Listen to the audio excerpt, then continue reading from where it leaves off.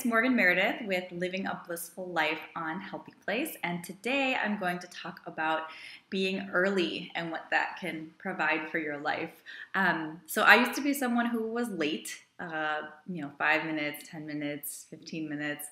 Sorry, there was traffic, or my dog, or whatever else, and rushing in, apologizing when you're first getting somewhere creates an environment that it's difficult to sort of settle into. It takes you a few minutes to really become present. So there has to be like a period of calming, and it's much easier if that just isn't part of your experience. If you're already there, you're on time, you're happy, you can welcome in the other person.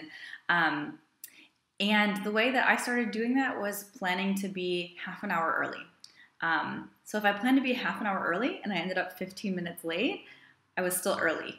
Or that snag in traffic that always happens, or the issue with the car that happens, or whatever, still makes it so that I'm either early or on time. And of course, I'm not perfect. I sometimes am still a little bit late. But what it really provided for me is this experience in traffic that was really different. So I noticed people, and I was one of these people were just getting so angry with each other. Like, oh, that person cut me off, and this person's going so slow. I can't believe they're so dumb and going so slow. People are, screaming at each other in the car. You can see them, their veins are popping out. They're giving each other, all kinds of nasty hand gestures, all that stuff.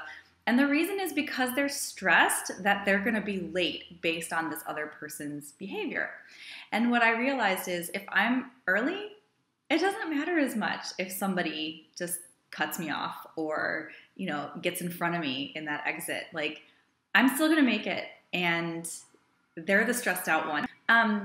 The other thing that I really started noticing when it comes to traffic is your body is still going to respond to near accident experiences or accident experiences. You get that fight or flight, the adrenaline is rushing and all that stuff.